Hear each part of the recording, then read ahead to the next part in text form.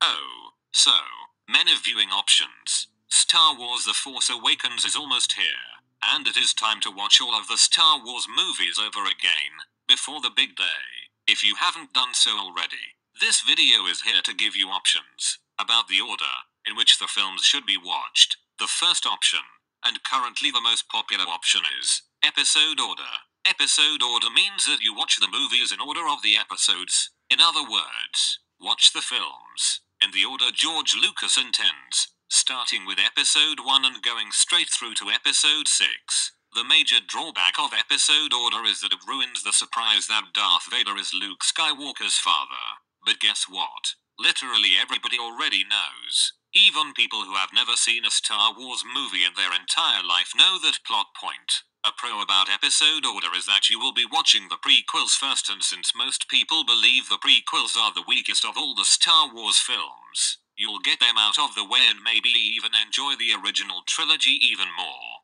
Next up we have release order, which means watching the films in the order they came out, recreating your experience with the films for someone new to them. So you'll watch episode 4, 5, 6, and then episode 1, 2, and 3. You'll keep the Vader reveal, but you'll end the series watching the prequels. Next, we have what is called Machete Order. It is a cool sounding name but absolute garbage if you ask me. You watch New Hope, then Empire Strikes Back, then episode 2 and 3, and finally you end the series 1 episode 6. The most appealing thing about this order is that it drops episode 1 altogether, but you sandwich in the remaining prequels in between New Hope and Empire. It just simply an abomination. And you miss out on the Darth Maul fight. I have a feeling they're going to reference Darth Maul in The Force Awakens, so anyone who watches the series in Machete Order may be missing out. And what if Jar Jar does end up being some big and evil Sith Lord? Watching the series in Machete Order will rob you of Jar Jar's first on-screen appearance. Lastly, is the order in which I will be watching the Star Wars Saga, and I am officially calling it the Torture Order.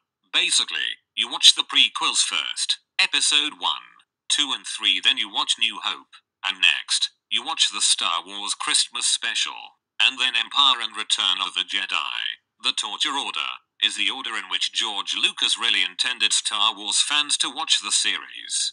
Throwing the Star Wars Christmas special into the mix has quite a few benefits. First off, watching the Christmas special will make you appreciate the prequels. In fact, after watching the Christmas special, you will freaking love the prequels, and even Jar Jar. Next, it is technically linear order. Plus you'll get to see the first official appearance of Boba Fett. Regardless of which order you watch the series in, you better do it fast because the new film is almost here. Anyway, this has been 189 Media, where we just don't give a shit. Over and out.